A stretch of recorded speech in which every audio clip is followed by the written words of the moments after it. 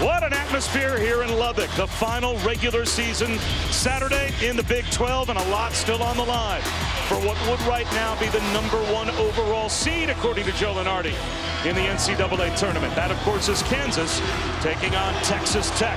They do that very effectively, Texas Tech. I think they're going to make at least 9 to win here today. Devon Dotson with a strong drive to get Kansas on the board. I asked him before the game if there's a better defensive player as Ramsey lines up a three. That falls through. What a bounce for Jemias Ramsey. That means some good things, baby. Oh, he's got a mismatch inside. Throw the lob up to him. Throw the lob up to him. Azubuike instead from the corner. Yes. Moretti rebounds the miss. Let a flip pass back to Ramsey for three. How about the pass from T.J. Holyfield? Christian Brown in the game for the first time for KU as he replaces Azubuike. He can shoot the three.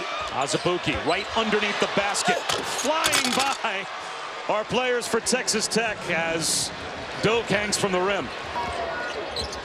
Chris Beard spent the majority of that last time out talking about his team's Moretti just makes the three. Here comes Jemias Ramsey. The hit ahead. T.J. Shannon throws it down.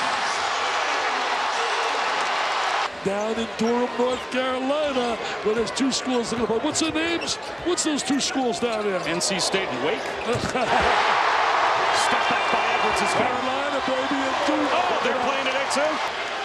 They got some great recruits coming in.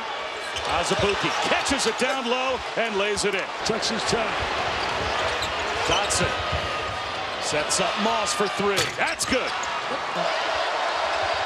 Azubuike at Holyfield. 4 Red Raiders are all over him, and Dotson makes them pay by hitting the kick-out three. It's a big game for him. Brown from the corner, drives the baseline, plus the foul. Chance for a three-point play for Christian Brown. Watch Madness, look at the dance, baby. Holyfield tries again. This time he's got it. We are deadlocked at 37. Chiwa leans in.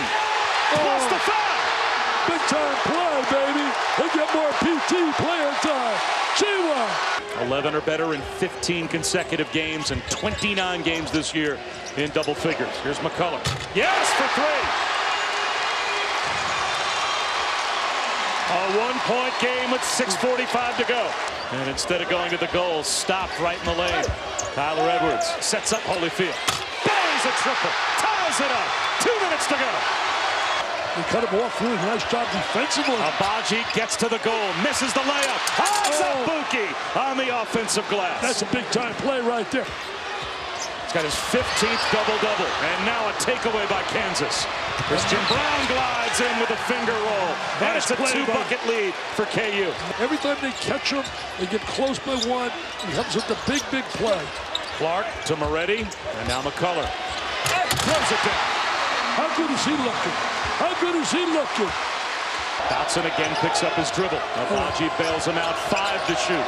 Here's Garrett with the right hand off the window to make it a 4-point lead. Kansas is 30-1. Well, he's got 15 now. Well, let me ask you, Robert. I know you follow Mr. Lunardi religiously. Moretti connects from the corner with 11 seconds to go, so it's a 3-point game. I don't think there's any doubt. Do you? To me, that's a foul that's got to be called. Yeah, and Kansas is able to escape with a 4-point win. And they will head to the Big 12 championship in Kansas City as the outright regular season champions.